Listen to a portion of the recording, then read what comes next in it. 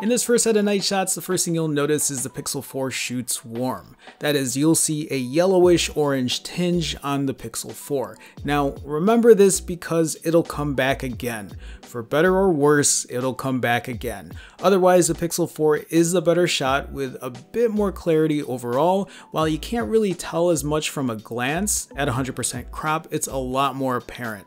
Less background noise, more detail in dark areas, with some smoothing and overexposure on the Pixel 4, but overall the better shot. And with night sight turned on, well, game over iPhone SE, the proof is in the pudding. That's such a cliche statement.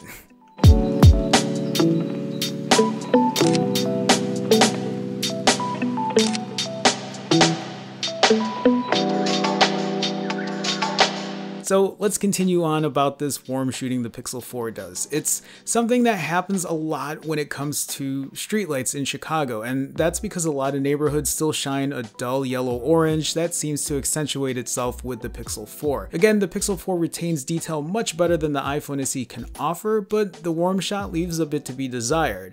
You'll see that night sight completely changes the white balance though, so be aware. And here's one last set of shots to drive my point home. The shot is so yellow here that you can't even tell this building right here is actually painted yellow. Remember to shoot with night sight if you can when you're facing these kinds of lighting conditions. Obviously, it's not that yellow as the iPhone SE has learned to properly keep the white balance intact.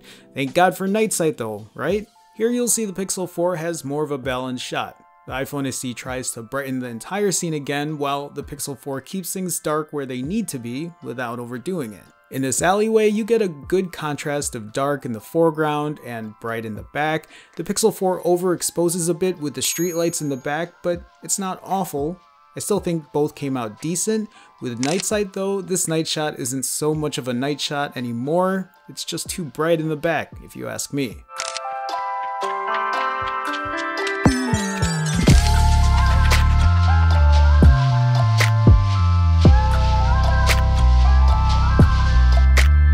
Notice here how the iPhone SE tries to brighten up everything again. It's not bad, but on closer inspection, you can pick out the inaccuracies on the frame of lights here, on the far left as well. At 100% crop, the Pixel 4 keeps the neon under control just a tad bit more, but for some reason it loses its highlights over here where the iPhone SE is more legible. You can see how much background noise the iPhone SE exhibits, as well as overexposure on this neon sign, and again on this frame of lights I had mentioned earlier. Okay, so the Pixel 4 here maintains its lighting balance by not overexposing the Stella Artois or Blue Moon neon sign. It's not perfect, but it's better than what the iPhone SE offers. And in this last set, both are decent shots, but the clarity again goes to the Pixel 4 with a warmer tinge. And with night sight, you have quite the clear shot here, a tad bright, but it's visually appealing. Here's a quick rundown of video at night. Now, don't take this as gospel because it's just one quick scene. You'll see the Pixel 4 overexposes the street light, while the iPhone SE really tries to brighten up the entire shot, again, in an otherwise dark parking lot in Chicago. The yellow building is way more pronounced on the Pixel 4, just really contrasty, really rich yellow here, which also offers deeper shadows and more contrast, making it hard to put a face on me at all. I don't mind it though, since it's night and to be expected. But when flipped here, the Pixel 4 really tries to brighten up the entire scene, where the iPhone SE is the more realistic shot, the one that I prefer, and here again I prefer the iPhone SE's more natural scene. I will say when it comes to video stabilization, just like my previous video, the Pixel 4 is the hands down winner.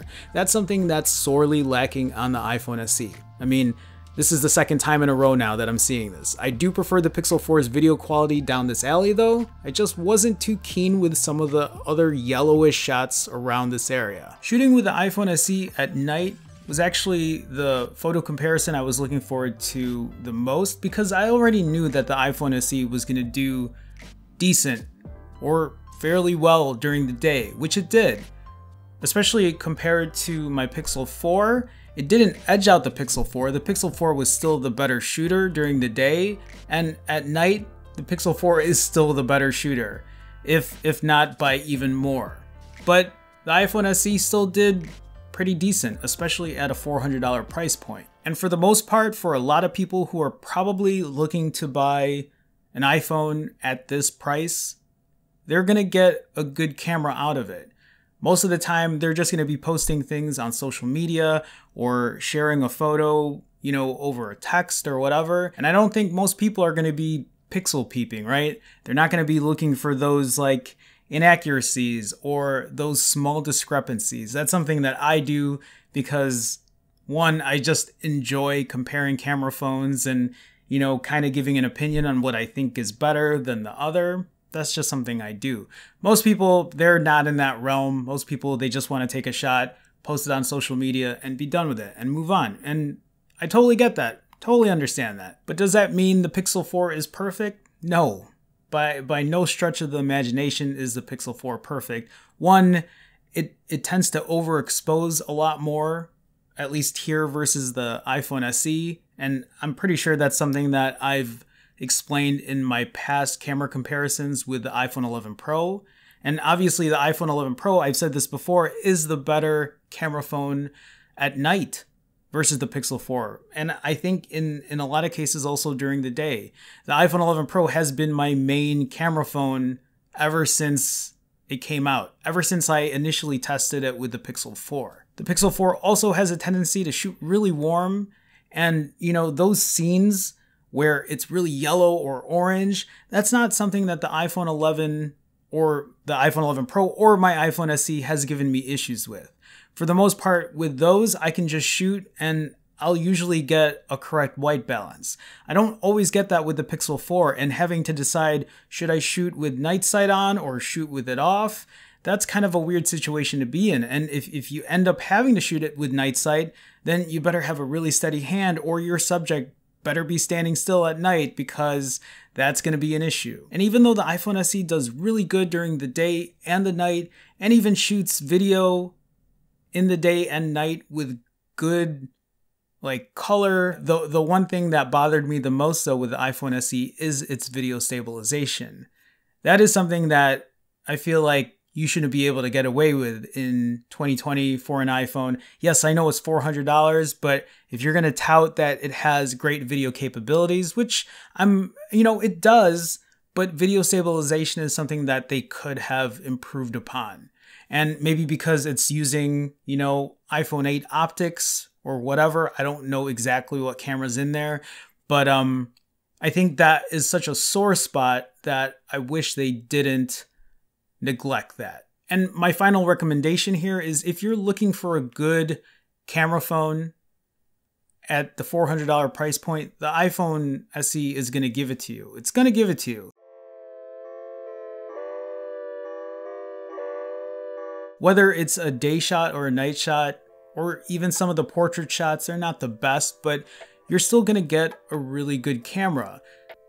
In terms of video, yeah, it's going to be good too. Just be prepared to either put it on a tripod, or if you're going to be panning, you're going to be panning really slow, or you're going to be walking really slow. It's not something that you're going to be using to move around too often, because you're going to see, those video stabilization issues. Now, before I go, if you like this video, please consider supporting me on YouTube.